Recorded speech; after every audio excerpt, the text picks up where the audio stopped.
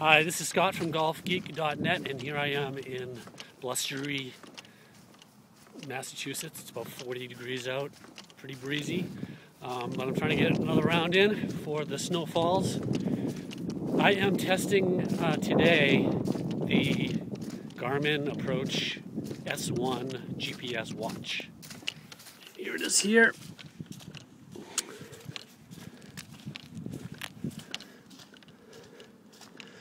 And I'm walking down the first fairway after my tee shot, and you can see it tracking distance to the green. So that's today's project, and I will jump back in with some updates as I get through this cold round.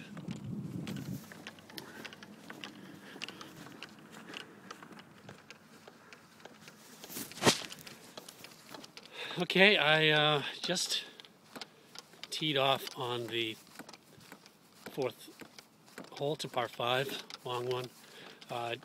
It's a kind of a layup drive. Can hit through the fairway into some mess on this one. You can see it up there.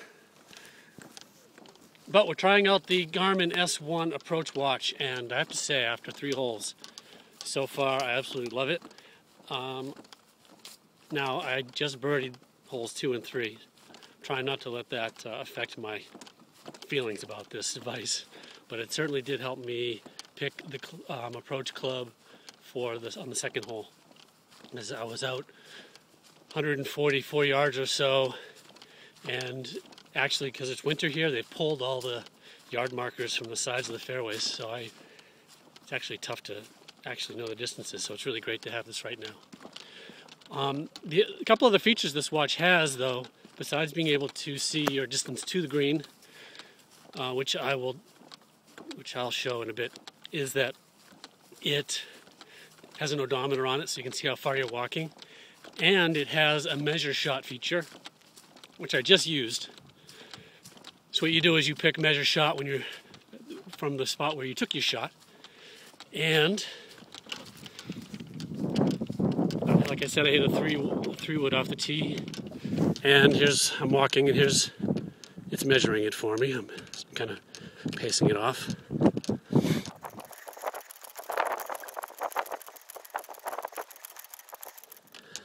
And here we are, settling in at 216.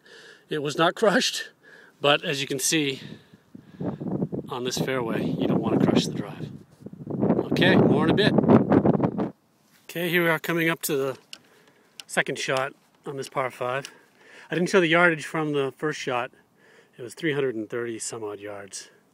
And now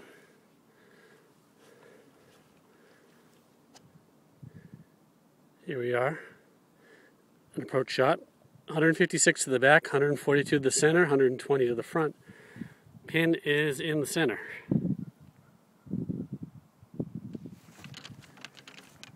And just to round out this hole, here's my third shot.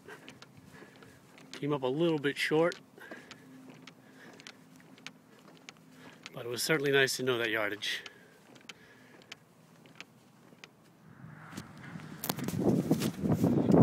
Okay, here I am walking up the 9th fairway to finish up my round. 9 holes with the Garmin Approach S1 GPS watch. I have to say it was really great to have. I think I used it at least once per hole, even the par 3s, to get a nice read from the tee. And really convenient to have. The downside is that you gotta like to wear a watch, which I do when I golf anyway, so that's no big deal. The upside is it's always attached to you and it's always there. The thing with handheld devices, I've used the iPhone GPS apps a lot, and handhelds a few times, and they're in your pocket. You leave them in the cart if you're riding, potentially lose them.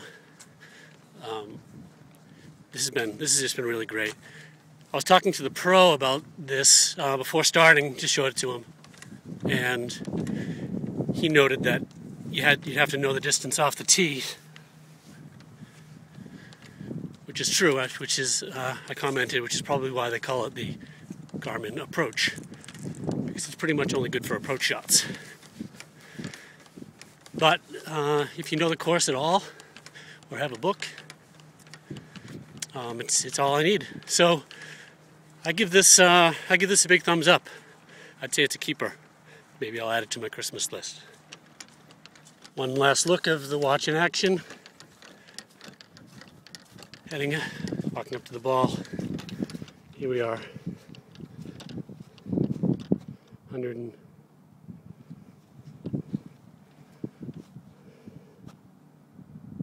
105 out.